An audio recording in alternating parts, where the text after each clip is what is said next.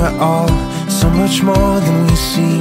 They can box us up in walls, but that don't change anything. There's a sun on the rise, painting all the sky blue, where the morning meets the night and every color breaks through. We learn how to fly through the fall, learn how to fight through it all.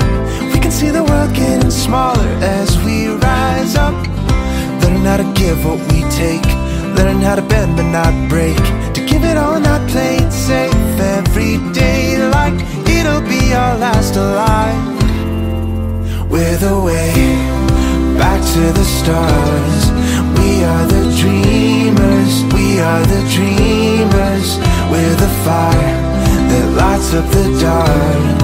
Millions of faces, every place, one beating heart.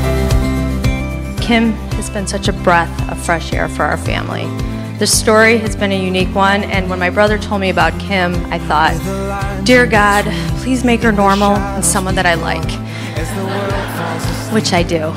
I vividly remember meeting Kim for the first time. She was pregnant with Connor, and we both felt it was important to meet before the baby came. We met for lunch, and instantly I knew I liked her.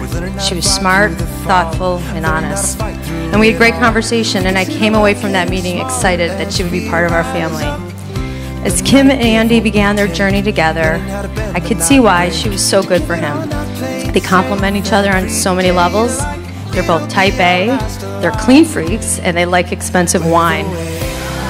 And while raising young kids can sometimes move a couple farther apart, it's done the opposite with Kim and Andy. It's brought them closer.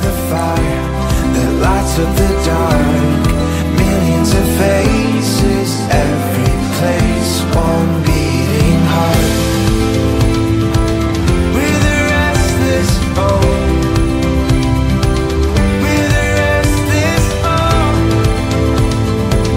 We're the restless boat.